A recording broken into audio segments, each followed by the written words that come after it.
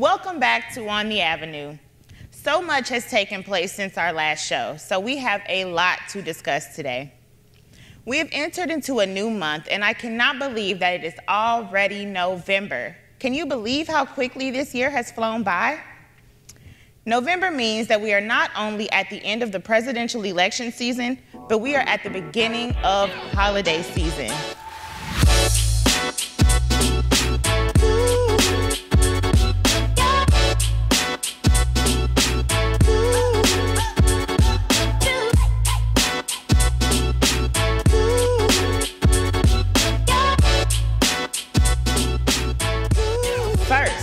Let's talk about how we closed out the month of October. On the 31st, we held a harvest drive-by parade for the children and youth of our church. They were able to safely ride through the parking lot and collect lots of goodie bags filled with sweet treats. At the end of the parade, their final stop was the photo section where each child was able to show off their wonderful costumes and take a fun family photo. Across the parking lot, though, just hours before the parade, the final bricks were laid on our new cathedral and Christian education complex.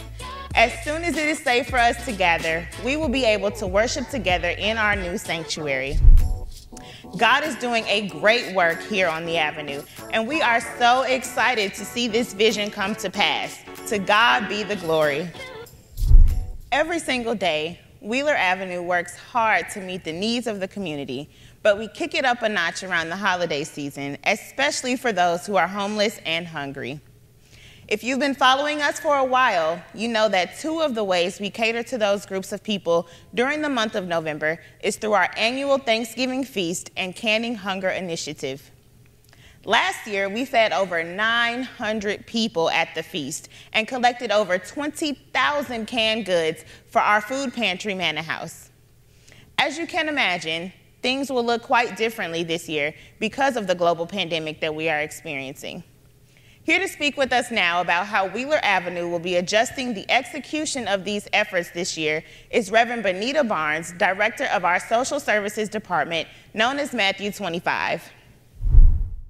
Thank you for joining us. How are you? I'm fine. How are you? Good. So each week we hear about the Missions and Mercy offering, but many people still don't know what those funds go to.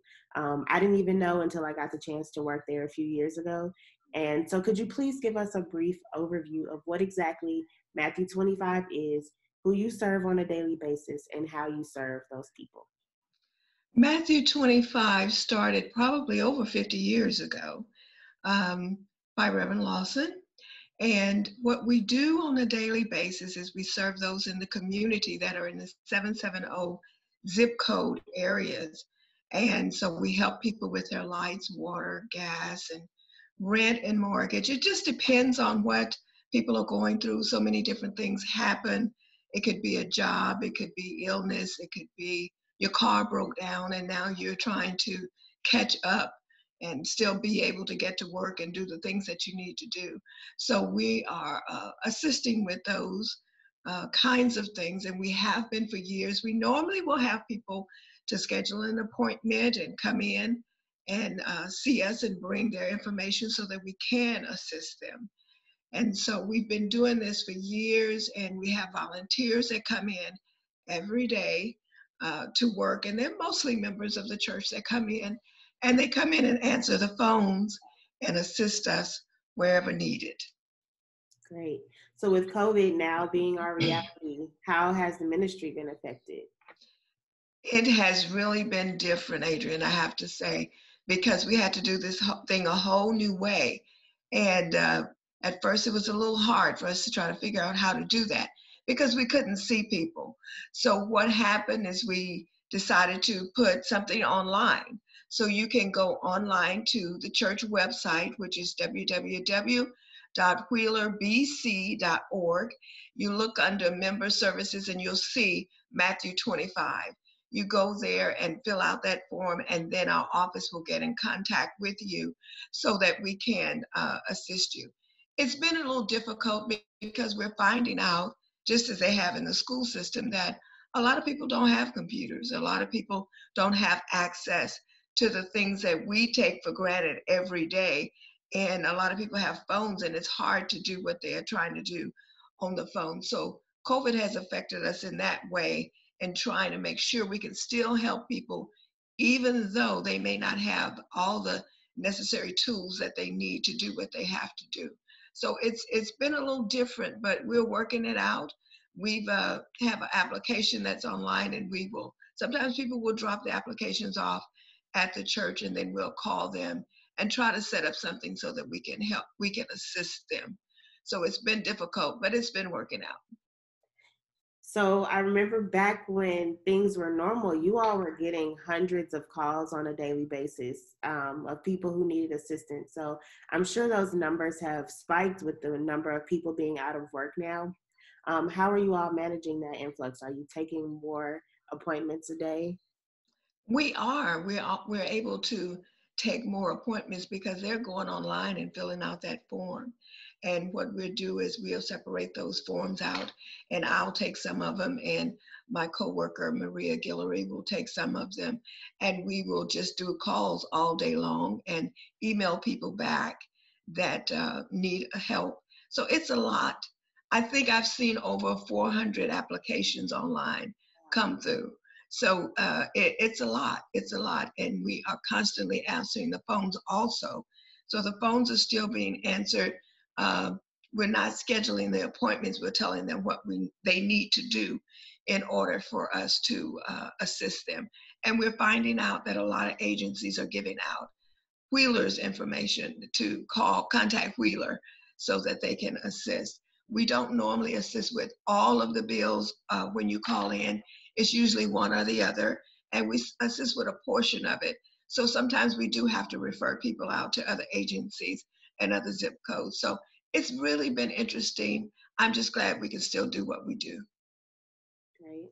So with our big food drive and Thanksgiving feast that we do every year, what changes are being made as to not aid in the spread of the virus while also trying to feed as many people as possible? Well, we decided that what we would do would be a grab and go. So we can't do what we normally would do, which is have people come in and sit down and have dinner, and we talk with them, and just have fun with them. What we're doing this time is we're going to still have our dinner. It's going to start at 11 o'clock on Wednesday, November the 25th. And what we're going to do is serve hot meals, serve a drink. We'll still be able to give out blankets because we're serving the community that not only that are hungry, but those that are homeless too.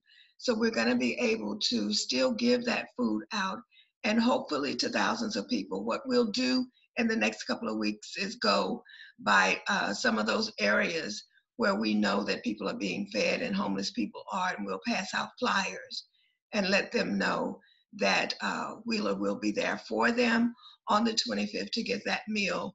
And so we're planning to do that. We're going to have volunteers come in, but not so many. We're still going to have to do the mask. You're going to have gloves, and we're going to provide all those things. And we're going to take your temperature before you come in just to check and make sure that you're okay. And we will have people that will bag those items that we're going to give away, and have somebody that's going to hand them out. So we still need maybe about 15 volunteers. We have about 15 now. And you can email me if you want to volunteer. That's bbarnes@wheelerbc.org. And just if you've volunteered with us before, you kind of know the process and what we do. And it's going to be the same. We're just going to be handing out meals instead of serving people food. Great. So is there a deadline if they want to volunteer? Is there a deadline to send that email to you? I need to have those emails by the 14th, which is next Saturday. So if you can email me, and you've had this experience before and you've worked with us before, we're more than happy to have you come. Now, we may not be able to take 100 volunteers in like we normally do, but we will take a few in so that they can help us bag and get those things together so that when people come by, we're just handing things off to them. Well, great. I'm excited about all that's happening in Matthew 25. Thank you so much for coming to speak with us today. Really appreciate it. Thank you for having me. Have a blessed day. Thank you. You too. We are truly Wheeler wherever, and I am glad that this pandemic has not put a stop to all of the ministry taking place through our church. If you or someone you know may need any assistance, visit Matthew 25 on the Member Services tab on our website, wheelerbc.org. If you're like me, you enjoy a good discount every now and then, and this is the month when almost every business is promoting their Black Friday deals. Well, Wheeler is full of Black business owners, and starting today, we will be highlighting them and hearing about their journeys to entrepreneurship and how we can support their businesses. Our very first guest for this segment grew up at Wheeler Avenue and has been very active in this church and the Third Ward community for nearly his entire life. Mr. Jonathan Howard, in addition to all of his many other jobs and positions in the city of Houston, is the owner of a Smoothie King franchise located at 4226 Ella Boulevard. Turn your devices up because you don't want to miss this. Thank you for joining us. How are you? Doing well. Thank you for having me. Good. Thank you for coming. So you are the owner of a Smoothie King in your hometown of Houston, Texas. That's pretty major. How does that feel? Well, it's definitely a blessing. It's an honor, it's a privilege, and it's a pleasure. I'm really glad to have achieved this goal so far. Awesome. I want you to take us through that process. At what moment did you wake up and say, I want to be a business owner and I want that business to be Smoothie King? Good question. I didn't wake up and say that, but after watching some great mentors here in this city, it definitely became a goal of mine and eventually a passion. So it was around 2014 when I ran into a mentor that owned a few Smoothie Kings, and he was an old teacher of mine at Jack Yates High School here in Third Ward. And he told me if I ever wanted to learn about it to call him and we could get started on one together.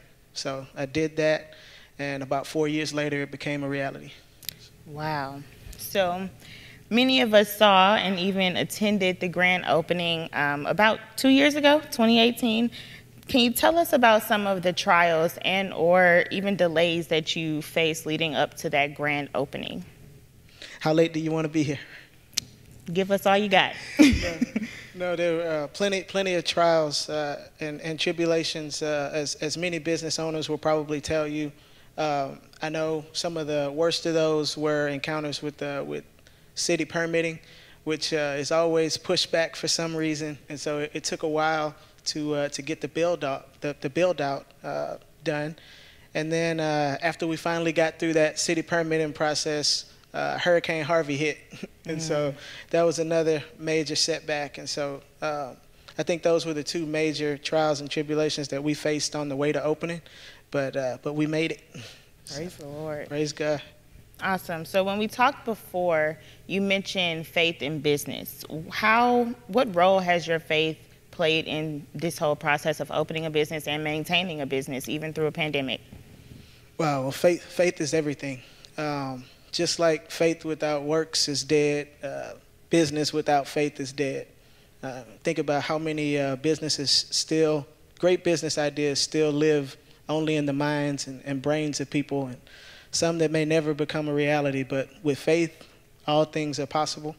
And I've really it's played an integral role in this business, even since its inception. Just all of the conversations with God, just saying, God, I'm gonna put myself out here and just trust you to do your part, and that's faith in business. Awesome. You need it. Do you have any more plans to open any more locations in the future, or any other business ventures that you want to talk about? Definitely. I plan to open at least 1 to 2 more franchises, either by myself or with some partners. Love to bring in people that look like us and that are like-minded, so looking forward to that. And after that, I'd love to get into some real estate and some other types of investments. So, I'll pray on it. Yeah, that's that faith in business again. Faith in business. So for aspiring entrepreneurs, what piece of business advice can you give from experience that you wish someone could have told you?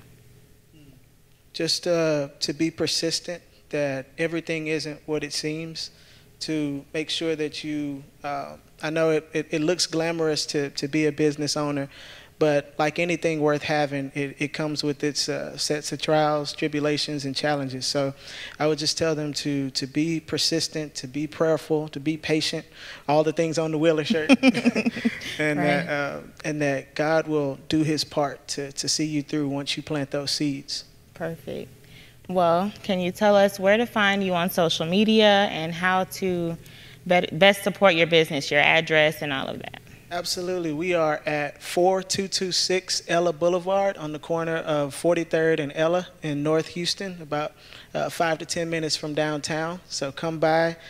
You can order online at smoothieking.com at our location. We'd be glad to have you. And thank you all for your support so far from the church and just from the city. It's been a lot of love, and we really appreciate it, and we love you back. Awesome. That's the best Smoothie King in Houston, Texas. So make sure you all make it down there when you get a chance. Thank you for joining us, Jonathan. Thank you, Anchorwoman Addie. Thank you to all of our special guests.